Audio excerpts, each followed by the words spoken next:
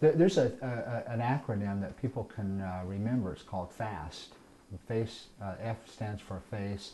If there's unilateral or one-sided weakness of the face when someone shows their teeth or expresses themselves, that can be a sign of the stroke. The A stands for arm. If they extend their hands and there's drift or weakness on one side or the other, that's a sign of a stroke.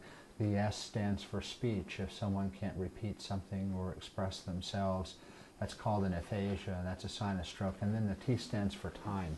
Time's of the essence. We have to have people seen within the first 3 hours, and preferably within the first hour, to really affect the best treatment. If you see those things and you suspect someone's having a stroke, call 911. Get the person to the emergency room, either by the paramedics ambulance or get them there in your own personal vehicle, because time's of the essence. The quicker we can see them, the better chances we have of salvaging brain.